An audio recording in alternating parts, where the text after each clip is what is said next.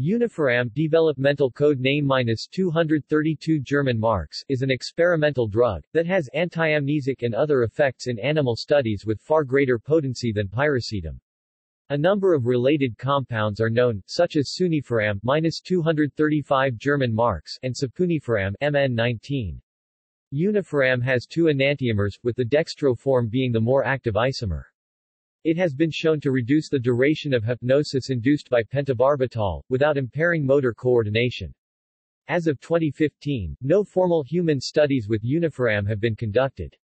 Unifiram is not patented and, despite the lack of human and long-term toxicity studies, it is commonly sold online. Pharmacology.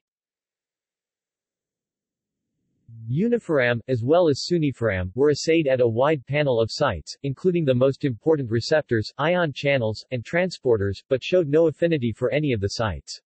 They specifically did not bind to the glutamate, GABA, serotonin, dopamine, adrenergic, histamine, acetylcholine, or opioid receptors at concentrations of up to 1 μm. In addition, the drugs were tested on recombinant AMPA receptors and showed no potentiation of the receptors, indicating that they do not act as AMPA receptor-positive allosteric modulators.